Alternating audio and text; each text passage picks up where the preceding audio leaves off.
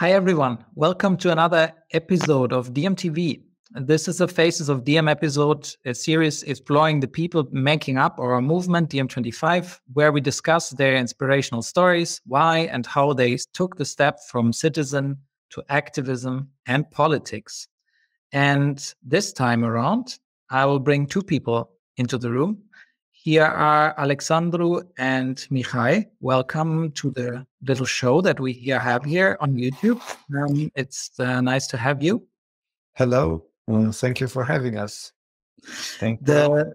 The two of them that you see here now are actually from Romania and working to build DiEM25 in Romania. And that's also what we will be focusing on. I would start with asking maybe Mihai, how did you know about DiEM25 and why did you decide to become a member?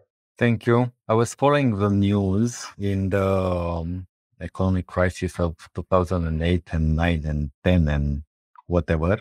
And I was very intrigued about the statement of the Greek economy minister at that time, which was, of course, Varoufakis. So I was going deep into searching the messages and the decisions that was made. And I didn't have a connection or the feeling at that time. I just kept going to follow the news and the messages from the Varoufakis. And I noticed the movement that he wanted to start it, and I was a little bit skeptic about this, of course. So I was keep going and following the news and the development of what happened in the Greece and in the European Union at that time. So I was just starting to notice more and more about that and getting more informed, let's say, about the informations that came along with that news and with the development that followed. So it was until, I think 2019 when I realized that the movement that Varoufakis started had some good ground, let's say, and some good motives, and that the arguments that he exposed in the years before I thought were truly valid. So I became more and more interesting, and I want to become a member of a movement, first of all, just to get a lot more information about the arguments. It took more than a year to make my critical thinking and to be convinced that the motives were justified and that it really needed some changes in the way that the decisions and the arguments of the decisions that the decision makers at the European Union need to be more transparent and more justified, let's say. Thanks. I think, that is a very similar story to a lot of us. And it's very important to remember, especially in that episode where the European Union was in maybe similar turmoil than today with the economic crisis and the banking crisis around 2008. So you, Alexandru, why did you join and what's the situation in Romania? What do we need to change there maybe? Thank you, Johannes. Yes, well, I think I arrived to DiEM slightly from a different angle. Like the personality that drew me in was Noam Chomsky and also Assange. I think DiEM25 that is represented by the two of them makes DiEM25 very different than anything else I saw before. For me, Noam Chomsky, like in the last 30 years at least, that's the time period that I watched interviews with him. He always had a very clear, very concrete point of view on the world's situation that I felt was right. It matched my own perspective of what I saw. And I remember very clearly YouTube clip with him and also with Yanis that they were talking about what needs to change in order for the global society, or like the tendencies that the societies have globally to change their trajectory, because the trajectory that we are on doesn't look very good for us in the near future. because of different reasons. Like war would be one, the other one would be the climate changes that on one hand, the Earth has gone through warmer periods than we have right now, but our civilization has never done that. And right now, the civilization that we have, I don't think it will be able to manage the chaos that will probably come. And Naum's point of view that I completely agree with, and that actually brought me to DiEM, was that first of all, people need to decide to spend their free time more and put their efforts in organizing and trying to tell other people and talk with other people about how they see the world around them, what problems they are having in their daily life, and start managing to solve this problem. As long as people don't have the time, the free time, the energy to start having these discussions and trying to organize, there will be no good outcome. There is no space for an alternative to appear. And basically that idea convinced me to just go on the web page and become a member. What were your activities so far for DiEM25 in Romania? What can you tell us about this experience? I immediately started researching, seeing what other members are around me. I was living in Bucharest, and I met a group, a local collective, and I contacted them. It was already the world of Zoom. And with most of the people, like also with Mihai, we actually never met in person. We only spent quite a lot of time on calls. So I met them like this, and we started talking and getting to know each other and discussing on what could our next steps be. I think we're a small group that's very dedicated, that wants to do more things, that needs to grow. I think this would be like our first checkpoint. We need to grow. We need to have more people around us that can help us become more active, more serious in a way. Like better organized. Serious is not the right word. Better organized and to manage to do more things. We have ideas. We have a plan to get them rolling, but the time, the resources, and the energy that our small group has, it's not enough to make huge steps. But little steps end up taking you a long way. We have a petition that we're launching now. So maybe, Mihai, would you like to introduce it? Yes, please let us know what the petition is about, Mihai. The petition will be that the state will guarantee 150 kilowatts per hour per person for each individual in the Romanian. This is because in Romania we have a very big energy producing capacity, and in the actual context, it will be, we think, a good measure to have a guaranteed level of energy for each individual in Romania.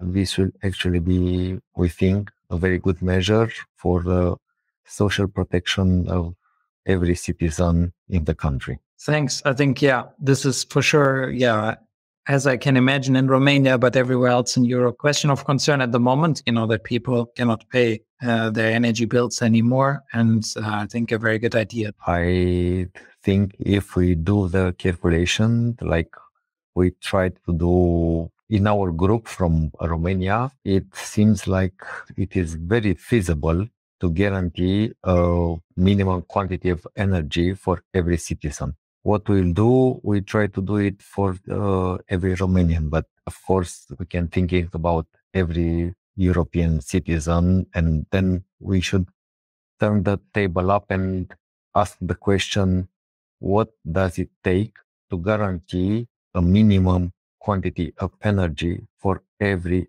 European citizen? And how can you make a policy that will ensure that and guarantee that every citizen have the right to live? What does that mean if you cannot guarantee shelter and the minimum quantity of energy and food for every citizen? What we are trying to start now is to find a policy that every citizen in Romania will have a minimum quantity of energy that we think it's about 150 kilowatts per hour per month per citizen. That sounds very good. And I think it's also good for us. Of course, we are the Democracy in Europe movement. So we're working in many countries around Europe, actually in all of them, and trying to change things. But sometimes you need to start somewhere. So it's also good to start on the national level, in the national language, to speak to people on the ground. So I think it's a very good idea. Alexandru, do you want to add something to what Mihai was saying about the campaign? What's maybe more details about the plan, how to bring people? Yes, well, we're gathering signatures on the DiEM25 page. There's a short link that we can put in the description of this video. I think that would be the easiest way. It will be in Romanian. It's addressed towards the Romanian citizens because we're still trapped in borders. But I would love if we can get feedback from other places and talk with other people that are thinking of trying to do the same thing in their countries. I think it would gather momentum if we manage through DiEM to start chain of these kind of ideas that should reach the people in power in each European country, at least in the European countries. That would be amazing. What I wanted to add, in a way, is that making the calculations, it seems that it would be cheaper for the state to offer this energy at the production, paying for the energy, paying for the production cost of the energy, and the maintenance of the facilities that are producing it, and also for headroom, I would call it, of repairs and everything that's needed, would be cheaper for the state than what it's currently paying by capping the prices of energy at the consumer, but the state is actually intervening and paying the full prices to the intermediaries of energy. These companies that are usually international funds that are really difficult to actually know who they belong to and where does that money go. So it's cheaper for the state. It's healthier for the citizens. I'm still waiting for somebody to offer a good argument that this can be risky. I think the people that we talked to that were saying, free energy would be a mistake, were thinking we're having this idea because nobody could give me a good reason for it. They would just say that it's a mistake. You can't have that. I believe that it's something that they don't trust themselves to believe that this could be a reality. But because we are our culture, our civilization tells us that nothing is for free and that you have to strive in order to have the right to live, which is what Mihai was saying. I strongly believe that once you're born, your life is very valuable, not only to yourself, but to the community. And the community doesn't mean only the people really next to you, but the whole society, the whole planet itself. Every being on this planet is valuable for the planet itself. And we should all accept this and take the responsibility to actually take care of all these beings. And I think this energy, especially in today's world, without energy, when I'm talking a little bit besides the point, the European Union was making calculations if it can function without the energy that it was getting from Eastern Front. And they said, the amount of energy that we're getting in only represents about 20% of our GDP. But the problem with energy is that once you don't have energy, you don't have anything else. You can't make anything else if you don't have the power to move. And in today's world, this energy, we need to have it. And it's sad because we're in a situation regarding the global climate in which we don't have a lot of time with an environment that we know that it's predictable to us. And we have to use this energy that we still have left, this easy energy, easy accessible energy, to prepare ourselves for what we believe will come. It's responsible to prepare for the worst if you can. I think it's very, very right what you're saying, and I think that is what DiEM25 is working for as a whole. Also with our Green New Deal for Europe that we actually ran with in the European election 2019 already had all those plans to make massive investments into renewable energies. If we would have made them, we would be in a better situation now. We would be less dependent on gas and oil, which are now, the prices are going through the moon. Every watcher, please watch this episode that we had on the electricity market on the YouTube channel of DiEM25.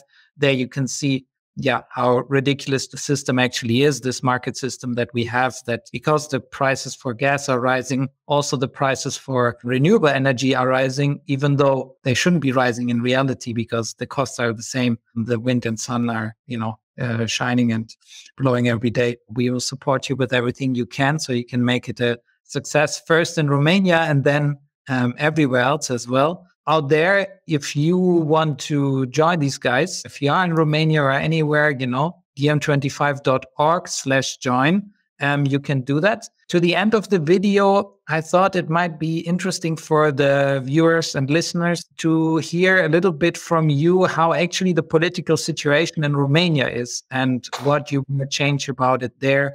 Because I think we have a lot of listeners from all over Europe and the world who might not be so well informed what's actually happening in your country. So I would hope to get from the two of you or from one of you a little overview of what's actually going on and how the situation is. I want to add something. I believe Mihai knows better the Romanian situation than I do, but I want to point out that I believe small movements are very valuable because they can bring the discussion to the table. They can ask the questions that people aren't talking about. They can come up with solutions that are out of the box, and they don't need in the beginning to think of all the small details that these solutions represent. I'm not saying that we're not thinking about all the small details. We are, but there is a big difference of responsibility when you're in the opposition than when you're actually controlling. And I believe the opposition is needed to be always more creative and bring ideas that are completely outside the norm. By doing this, they will start to materialize. And in this process of materializing, all the details will be cleared and implementations will be thought out. And if done correctly, if followed through from beginning to the end, I believe it's impossible that solutions, no matter how out of the box they are in the beginning, they can become a reality. That was my point in this. Mihai, do you want to add something on Romania? I would first like to add something to what Alexandru said about the value of a life. We are currently in a system where the value of a life is just the economic value that life can bring out for other people. How much profit can my work, your work, Alexandru's work bring to other people? This is something that I think it's needed to be changed. And this is, I think, one of the core reasons for our petition for the minimum energy quantity for every citizen, indifferent of what the economic value it brings to the capitalist market. Coming back to your original question, the political situation in Romania right now, it's bleak. Let's say, I mean, the government right now, it's made up of the coalition between two antagonic forces, which is the socialist movement, which is a party that came from the Communist Party from 40 years ago, and which did not change the core ideas of that communist interpretation of the socialism, and with the Liberal Party, which is liberal in name, but I would categorize it like a neoliberal capitalism system which promotes deregulation and the free market, let's say. The free market concept that, as Alexandru said, Noam Chomsky has a great critic and arguments against it.